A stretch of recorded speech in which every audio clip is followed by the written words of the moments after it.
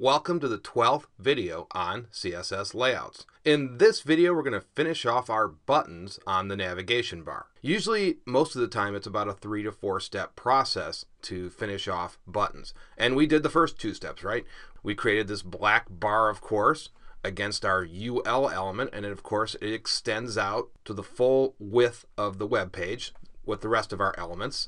And then, of course, we needed our LI elements to display side by side, so we created a rule for that, and we switched them from block to inline. And now we need to work against the buttons themselves, and that will involve working against the anchor tag. Now, if you look at the pointer, here we've got a regular pointer, and then you guys have all seen this little hand that you get when you go over a button or a link, and that is all the space for the anchor tag. So we need to work against all of this space that encompasses this hand. And so that's what we're going to do. And remember now, everything is in top down. So we wanted our first CSS rules against the UL element, then the next one against the LI, and now we're going to work against the anchor element. So let's close this out. And of course, here is the anchor tags that we're going to be styling against. So these are actually going to encompass the link and the button, as I just showed you. And so let's go ahead and do that. And I've already typed out the code, so we'll just copy and paste it right here. Here you can see we're going against the anchor tag right now. And so we just added the anchor to the end of this rule right here, the anchor element. Now, we want to set the text decoration to none, so that will get rid of the underline. We don't want underline on our buttons.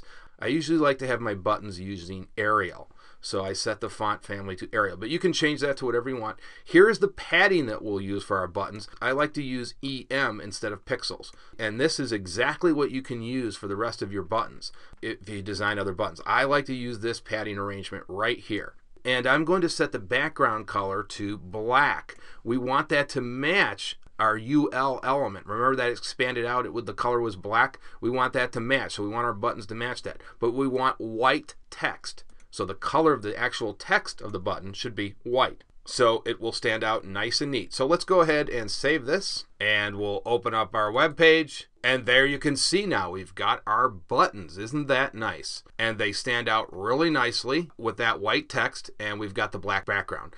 Now what we want to do is create a hover effect so that when we put the cursor over the buttons, we get this nice effect that will let the user know that they're hovered over that particular button. So let's close this out and we'll add the rule for that now. So we'll go right below the rule set that we created for the anchor tag. I'm just going to copy and paste in here. And remember, all we have to do to create a hover rule set is just type in colon and then hover directly after the A. And remember, there can be no space here. Just remember that's key. And what we're going to do is something pretty interesting here. We're actually going to create this nice reverse negative effect that you see on a lot of websites these days. So what we're going to do is we're actually going to reverse the color. So the color of the text when you hover over it now will actually be black, and the background color will become white. So let's save this, and you'll see this nice effect that we get now. Take a look at this. And we get this nice effect now when we hover over each button. Look how nice that is.